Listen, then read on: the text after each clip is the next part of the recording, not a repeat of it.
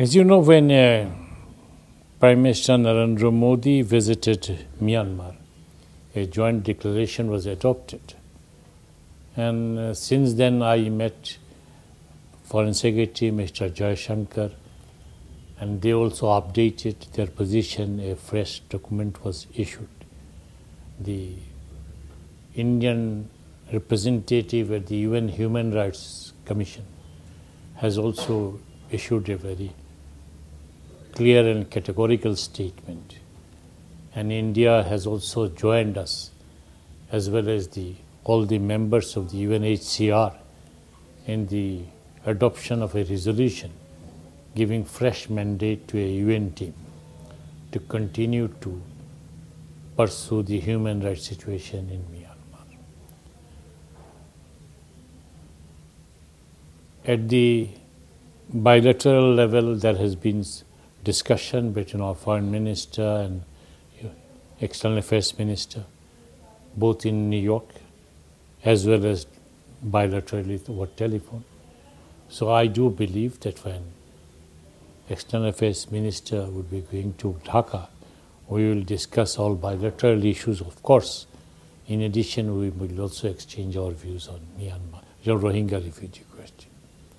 Since India is a prime mover of the BIMSTEC, and since both Bangladesh and Myanmar and India are all members, and India has borders with both Bangladesh and Myanmar, we expect India to, as a regional power, to play some important role to force Myanmar's government to accept their reality.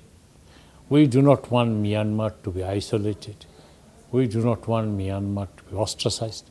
But we want Myanmar to understand that displacement of this kind of huge population creates security problems for all of us. So these people who are uprooted from their homes, they are particularly vulnerable. Vulnerable because, as the UN Secretary General himself has said, that they are going to be victims of radicalisation. So it is better that we resolve this issue sooner than later. Sorry to interrupt, you can ask a question on this very I'll come back to this. Right. Believe me, I'll come.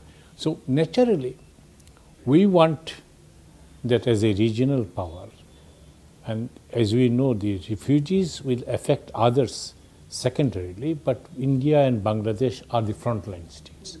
So naturally, we have to coordinate with each other so that we can put out the fire in our region as fast as we can.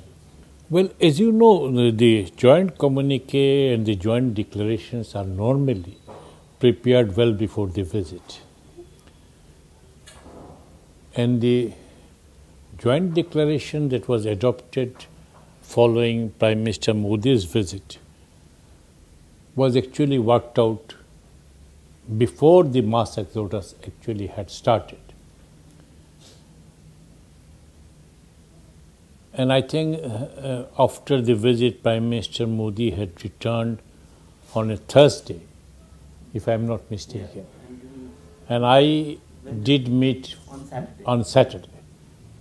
By then, in these 2-3 days, we already had something like 300,000 Rohingya refugees. So I updated him how the situation has changed.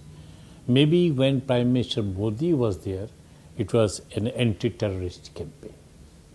But the fallout of this kind of mass exodus took place subsequently.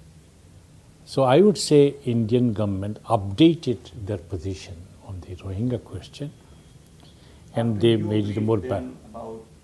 They expressed their concern about the human rights situation, and the Rohingya refugees should be taken back, and all these issues in a more comprehensive manner. So it's basically an updating, I would say.